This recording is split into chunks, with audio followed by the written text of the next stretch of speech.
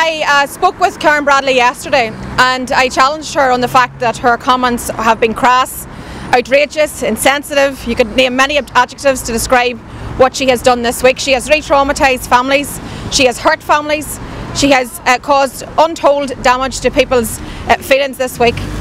I've told her directly that her position is untenable, but this goes much deeper than Karen Bradley.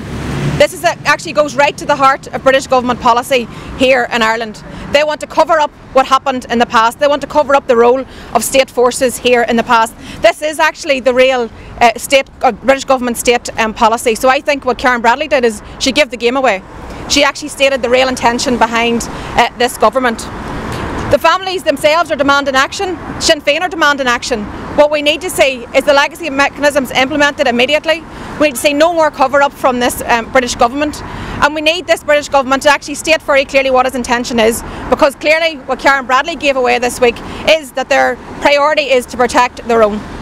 You see, if they replace Karen Bradley tomorrow with another British government minister, that minister will also implement British government policy. Karen Bradley has stated government policy, so it doesn't matter if it's Karen Bradley, Theresa Villiers, James Brokenshire, the list can go on. All ministers will come and deliver on the British government stated policy, which Karen Bradley has given away.